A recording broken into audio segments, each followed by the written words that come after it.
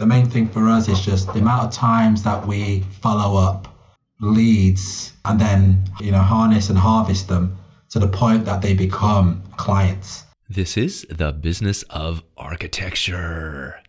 Hello, Architect Nation, and welcome back to today's episode.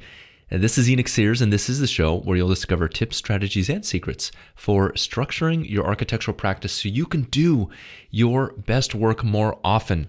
Today, I'm excited to have British architect Joseph Aga on the show. He's the owner of AGA Associates. The firm is based in the Great Britain, and the firm has been able to land impressive commissions thanks to Aga's innovative kingmaker strategy. And I thought this is very interesting, is why I wanted to have him here on the podcast, is really thinking strategically about your business development, because it's one thing to stay within the realm and the ocean of clients that you've had in the past, but it's an entirely another thing. What if the products that you're currently getting maybe aren't living up to your expectations, or perhaps you've been doing them for so long it sort of seems like more of the same and you'd like to up level to the next level? Well, this is where I think you'll find this episode to be very intriguing. In addition, you'll also discover how Joseph Aga is innovating in the delivery of the firm's architectural services. He's up to some very interesting things. And so with that, let's jump into this episode. Just one more thing though, if you haven't already headed over to smartpracticemethod.com to get access to and watch our 60-minute free firm owner masterclass, what are you waiting for? Head over there now. Discover we've distilled over a decade plus of research in our work helping small architectural practices be able to structure their practice so they can do the work they love. Less admin, less administration, less being a slave to the wheel, and more actually being an architect. Head over to smartpracticemethod.com. And with that, here is today's episode and my conversation with Joseph Aga. Hello, Joseph, and welcome to the business of architecture. Hello, Enoch. Thanks for having me. It's an absolute pleasure to be here. Joseph, I'm really curious. Your background, you were working for Gensler in London. You have a strong technical background, also a strong design background. And you were showing me the way that you've set up your sheets on our pre-call that we had a few weeks ago. You were showing me how you include all the information for a project and for a particular room on one sheet, which is quite different from other drawing sets that I've seen in the past. Could you tell me how this came about? How did you decide to change up the way that drawings are typically organized in an architectural project? I had a lot of experience working on site, almost as a site architect. And during that time, I was always trying to explain, the setup of sheets to the various contractors. And I was always trying to imagine what they would see, how they would distribute that information to the various subcontractors, and how we could package that information. Okay, so from there, it started getting me to think. I started to look at the old way, how they used to put various sheets in series, as they would call in the UK, and then looking at how would you want to receive it if you're a contractor, and if you were delegating the various information to subcontractors, and how would that limit the amount of RFIs, what we call requests for information. And all of a sudden I realized that once we started putting our schedules in there with, say, internal base studies with the various elevations and the various schedules that linked to these various elevation, all of a sudden it reduces the amount of RFIs. And all of a sudden that meant the coordination of the project became a lot better and a lot more seamless. So for me, it just made logical sense in order to progress in that manner. It's not the first time that I've heard that, especially in my own architectural career and other firms that we've worked with. Oftentimes contractors, when they get the drawing set, they'll partition out, they'll send the plumbing drawings off to the plumbing contractors, they'll send the mechanical off to mechanical, and yet there might be information that's picked up on the architectural sheets that aren't necessarily in those sheets. Or, as you mentioned, they'll go to the job site and you'll see a crumpled up piece of paper kind of sitting there on the job site table, with a bunch of smudges on it, and it looks quite dirty, and it's seen its use, so to speak. But they're missing other sheets, and you kind of ask them, well, where are the other sheets? They're like, oh, this is the only sheet I have. And so it's not uncommon to find that contractors are missing all the information, because if you need a whole entire set of drawings to get the complete picture for your scope of work, first of all, it's sort of a bit of a friction point. So the contractors, oftentimes it can cost several $100s, if not $1,000, to print out a set of drawings. And they're not going to want to print out a set for every single contractor. Thus, we get the separation of pages, information starts to get lost. And like you said, ultimately that impacts the work because then they don't have the right information, they miss things, and they're installing the work incorrectly, or they're missing critical specifications or details that would help the work happen. So you have a different approach, and just describe to us, you kind of hinted to it, alluded to it just previously. You put the elevations, the schedules, you combine all the information that the contractor would need for one particular area. Is it per room, and you put that on one sheet? Can you describe that? How does that work? So say, for example, you'd have a plan, and maybe inside a plan, you're looking at a hotel suite, and inside that hotel suite, you're looking at the lounge. The lounge might have 4 faces. All of a sudden, you want to understand where the door is, the light switches, the heights of them. You want to see where the pendants are. You want to see all the 4 faces. And then you also want to see the measurements from floor to ceiling. And you understand where the service zone is for the mechanicals, where the limitations are. And it just makes it a lot easier. And then all of a sudden, say, for example, if you're doing like a floor plan, for example, and you're looking at underfloor heating, you're going to have like the underfloor heating, you're going to have your hot and your cold, you're going to have your foul water in there. And at the same time, if you've got grey water that you're mixing in as well, it's good to show the service route all in one drawing. And on top of that, you can also see the various plumbing schedule and the specifications that come with that. So ideally when, say, for example, the plumber or the mechanical engineer is looking at it, you can see where his aspects would fit onto your architectural aspects that will finish maybe at the finish level. But the first fix, they get a good understanding of where it needs to be and how much space they need to allow for within our stud walls or things like that. So it just makes it a lot easier. And how long have you been using this new way of organizing your drawings? It's been a work in progress. And it's tiny little iterations that get better and better and better for each project. And then also when I'm working with a team, I'm also looking to see how fast they progress from one stage to the other. So I will look at a package and I might look at maybe a stage 3 package and look at it and it might take 8 weeks to do. And then all of a sudden, if they present it in a very particular way, it might take them 6 weeks to do. And they manage to put all the relevant information all on the right sheets. And at the same time, the reason why they get faster and faster is because they're seeing everything and all on one sheet that they need to resolve, rather than dipping into various different wall types, floor types, ceiling types, electrical types. For me, it kind of feels as if that's a bit of a redundant way of doing something. And when you're on site, when it gets to the nitty-gritty things, the contractor is going to be sending it to the various subcontractors, and then they're going to have, some of them, they won't always look in isolation, but they'll be looking at their potential aspect. And at times, you might have scenarios where certain room or areas are in abeyance, and they can't crack on with certain spaces. So all of a sudden, the beauty about that strategy is we can just typically say to them, look, that area is in abeyance, crack on with these other areas that are not in abeyance that you got the full package for. And they go, okay, I can run with it. So it just works as it's breaking them into little small bite-sized pieces in order to be done more efficiently. So that's a strategy. And what feedback have contractors given you on this type of setting up your drawings, the way you've done it?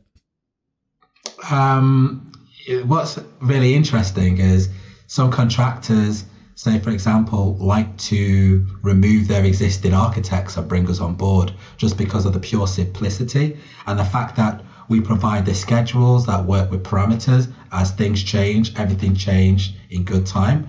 So all of a sudden, when they're receiving these packages and they want to make something like, I don't know, like a contractor design portion, all they would need to do is change that product within the schedule. And then that would change because everything else that we put in the drawing is all indicative anyway. Does that make sense? So in a way, you get to maintain the performance criteria, the specification, without compromising too much on the design intent. So This is why we find it very important to give give contractors this level of flexibility, because half the time, from our experience, a lot of them have got a lot of experience. They've been in the building realm for such a long time, and there's various ways of skinning a cat. So they might have a look at something and say, hey, I know that you've got this type of stud work all of it, this type, and it might be, I don't know, like British gypsum, but there's this other type of stud work, which is, 35% cheaper than that one. So there's going to be value engineering that occurs if we get to swap it out. Are you able to do it? And we just press one click of a button, the parameters change, and then it puts in their request within our schedule. So you haven't had any contractors be confused, have you, by the layout, because they're so used to the way that other firms lay out their drawings? Yeah, because typically what was happening before, I'll give you an example, like you'd have loads of strip sections showing the elevations, but then in my eyes, when you're looking at a strip section for the elevation, what would you rather see? Would you rather just see 4 strip sections showing detail, or would you have one sheet with one flat elevation, one plan in relation to that, a little section with a 1 to 5 details, all in relation and associated to that one aspect of that cladding detail? And what we often find is when we're on site and we're having a discussion or we're having a site meeting, we can pull up one sheet and resolve all issues by just looking into one sheet, that everybody can see all the wider scenarios that affect it, not just the one section. Because typically if they had a string of sections, 4 of them on a sheet, and then they have to look on another set of elevations, then they have to look at another 1 to 5. Those are 3 sheets all of a sudden, that they're looking at just to decide on one particular scenario. So I fundamentally just thought this sounds a little bit abortive, and everything that we do, we want to do it in the BIM way, the built information modeling way, where everything's kind of streamlined. There's at least minimum 3 steps. And if we keep on progressing like that, it just becomes a little bit easier to understand as well. How do you avoid team members putting line work on top of BIM? I know that sometimes team members, they won't be able to do something in BIM, and so they'll put some line work on top of it or something, and then that doesn't get updated with the parameters. Do you have any sort of rules or processes in the practice to keep team members from actually drawing on there so that the BIM model stays true? So what we do, we utilize what we call detailed items, and inside the detailed items, we put them inside groups. And inside those groups, when we change it, that one group, it changes everywhere because it's almost like a component. So it changes. So as soon as they update that detailed item group, no matter where that is in a project, it will all change simultaneously at the same time, which is quite nice. So it saves you so much work. And say, for example, if you've done, I don't know, like 1,000 projects and you're looking through various details, you can start touching on projects that you've done that detail to. You can grab that whole group or that detailed item, apply it to the next project, and all of a sudden you save so much time. All you're kind of resolving is the junction details and the amount of speed, because you've already got the big critical moves from previous projects. And yes, you're checking things like U values for the thermal, comforts and the size of the insulation and these aspects, and understanding where the damp-proof membrane is, and also the water vapor barrier. But once you get around that, the detail, it becomes, if you just follow the fundamental rules of where they need to sit in application to the structures and the MEP, then it just becomes, it's like Lego blocks. You just know where to place it. So are you saying that your team models everything, even down to the detail components, that everything's modeled in 3D using BIM? No, so they use the detailed items, which is actually 2D. Because I had a scenario whereby we were having a look at 3D items, but it was so cumbersome, and the original 3D walls, say for example in BIM, the format that it would be in wouldn't react accurately to the 1 to 5s. And plus, one of the things that we realized is the detailed items work really well with the specifications in order to get them to understand the format of each other, whereby a huge stack wall, for example in BIM, that will only understand layers, like say the brick layer, the cavity layer, the insulation layer, the SFS system behind it or the masonry behind it, and then the plasterboards. And it will do it in these layers, where actually the 1 to 5 is a lot more detailed. You've got very intricate components, especially ones that you're mixing in with, say, structural engineer information that you need to make sure is right, that sits in the right location. And these are very intricate details that profiles will have to be made in accordance to the manufacturer detail. But the beauty about it, once you've done it once, it's almost you've already created an archive. You created a library of details. So you're not really reworking the wheels. There's various parameters that you need to check in regards to the installation and where the location of the damp-proof course is and the water vapor barrier. But apart from that, a brick doesn't change its dimensions. A blockwork doesn't change its dimensions. The concrete in situ is typically the same, depending if you go for a concrete frame or a steel frame structure. So there's a lot of things that don't move. Maybe if you got an intricate rain screen or something, that's different, but that's going to be a special in regards to it's going to be a bespoke item that needs more technical work, if that makes sense. Let's switch directions here. And I'm curious, what do you feel is the AGA Associates secret? What's the secret sauce to getting work? Why do you win the projects that you win? Is it your natural charm? Is it your ability to pitch? Is it your network? Is it all your social media postings that you do? Is it the fact that you're just famous and people flock to you just because they want to work with you? No, it's your secret sauce to acquiring work? It's desperation. It's perpetual fear. No, I'm joking. The main thing is, for me, one of the things I looked at was how some of my mentors were bringing in work, and I looked at how some of these other contemporary businesses, not exactly architecture practices, of how they were creating marketing tools and how they were harnessing them. And I'm a huge believer that in order to be ahead of the curve, we have to embrace the curve. So one of the things that we started to do was to look at, say, how we can start making the website completely SEO optimized, and making sure that, say, for example, the content that we're producing is consistent, and also making sure that we are reaching out to particular individuals in the industry. That there was, and also another thing that we started to do, we came up with a term called king and queen makers, right? Whereby all of a sudden, instead of waiting for clients to come to us, we started to make our own clients, So we'd be discussing with an investor. We find ways in order to curate them with funding options, with other financial associates.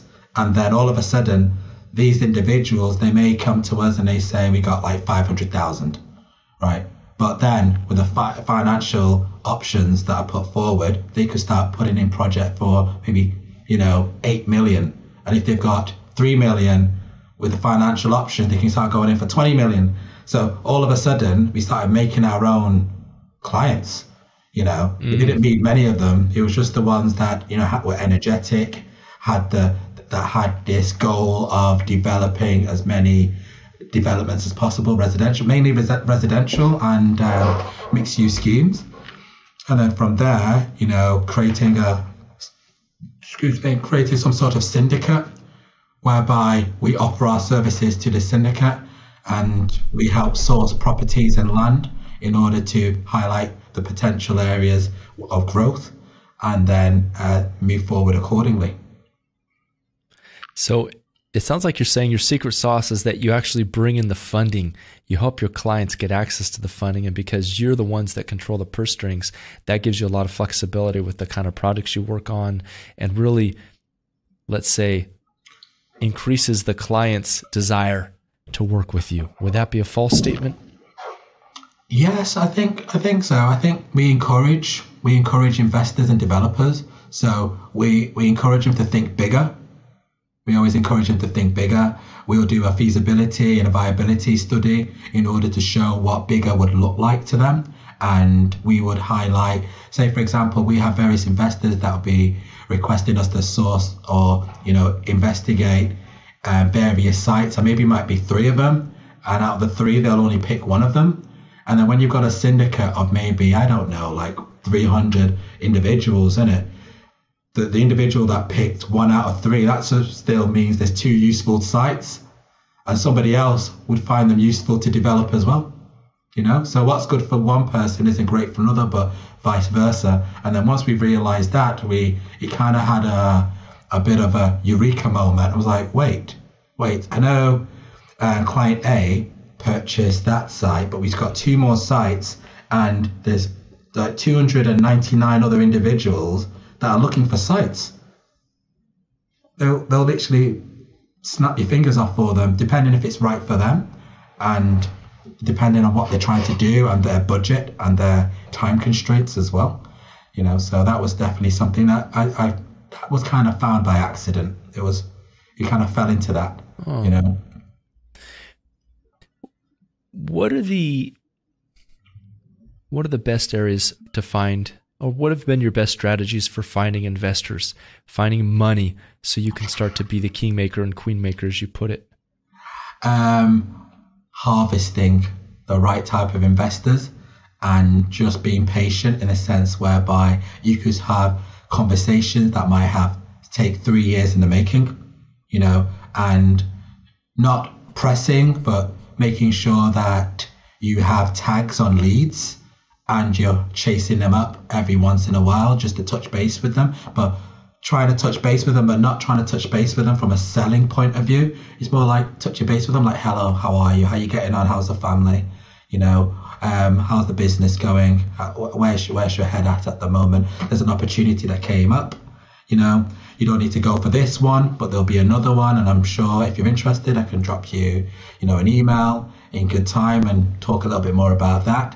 Let me know if you're ready. This is the timeline, get in touch, and then, follow it up, just follow it up. But the main thing for us is just the amount of times that we follow up leads and then harness them, harness and harvest them to the point that they become clients, at a later date, so this is really fundamental. Yeah, absolutely.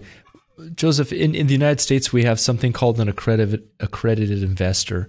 So to be able to invest in a project like that, or to put together a syndication, there's certain legal requirements that need to happen. For instance, investors need to have earned in the United States, I think it's $250,000 per year for the past, I don't know how many years, maybe 2 or 3 years, right? So if they're an accredited investor, then they're eligible to be able to invest in syndicates and fund investment deals and things like that. Do you have something similar in the UK? And if so, are you the one that arranges all the paperwork to set up the syndicates, or do you have a legal partner that does that work? How does that part of the process work? We have a legal partners. We work very closely with lenders, so they will sort out that aspect. But what we will do, we will introduce the various investors to the lenders, and then we'll have a caveat in there that basically says that if you are to receive this type of funding, that AGA Associates will act as lead consultants on this project. Because there you go, of course. Yeah, so we will try ourselves. Yeah, it'd be very painful to have someone else get the project after you do all that hard work. So we will sign various type of agreements with the lender to make sure that that's caveated, and make sure there's a mandate in there. And we'll basically say, look, we're happy to bring more investors in. However, the rule is you can't go forward with them unless we are lead consultants. And if you introduce various investors to these type of lenders, they're not going to really question anything else. They're going to go, thank you very much. And you're telling me that you have the lead consultancy team that will coordinate this whole project from inception to completion. That's a win-win for them, because all of a sudden you're creating a package for them, and it helps them to relax, and you treat the whole process almost like a journey, and it becomes like a very immersive experience. So instead of them having to go off and see architects, structural engineers, civils, MEP, building surveyors, party wall surveyors. All of a sudden, we will coordinate all of that on their behalf because we have a framework of various consultants that we work with. And we have a framework of builders and contractors that we work with as well. So it makes it easier in order to coordinate the whole process. That's wonderful. Well, Joseph, thanks for joining us today. You've shared two very important and valuable tips with us. One for how you set up your drawings, and secondly, how you have created a bit of a development or financing arm. And you also mentioned that you were inspired by Joe Cohen's model. Oh, yes. You heard about that here on the podcast. I was listening you to go one that day direction as well. Yeah, definitely. I was listening one day and I had it on in the background, as you do, because I almost feel like as a director, you only have limited people that will really understand, the struggle and the various constraints that you'd have in regards to running a practice. And when I heard Joe Cohen, I was thinking to myself, you know what? There's a lot of positive comments that she made there that we can definitely relate to. And I didn't know anyone else did it like that, but it's very interesting when you hear what the wider establishment, how they work and how they operate, and then you start to pull upon similarities, which are quite nice. So it was a positive moment and a very big eye opener. So that was quite nice. Well, Joseph, thank you for joining us on the show today. Well, it's been an absolute pleasure. Thank you so much for having me. And, I absolutely respect and love what you guys do. And it's a huge insight to a lot of companies out there that run architectural practices, and thank you for creating a platform for it. It's an absolute honor to be here. Thank you. And that's a wrap. This episode is sponsored by Smart Practice, the world's leading step-by-step business training program that's helped more than 103 architecture firm owners structure their existing practice so the complexity of business doesn't get in the way of their architecture. Because you see, it's not your architecture or design skills that's holding you back. It's the complexity of running a business, managing projects and people, dealing with clients, contractors, and money. So if you're ready to simplify the running of your practice, go to businessofarchitecture.com/smart to discover the proven, simple, and easy to implement Smart Practice method for running a practice that doesn't get in the way of doing exceptional architecture. The views expressed on the show by my guests do not represent those of the host, and I make no representation, promise, guarantee, pledge, warranty, contract, bond, or commitment except to help you conquer the world. Carpe Diem.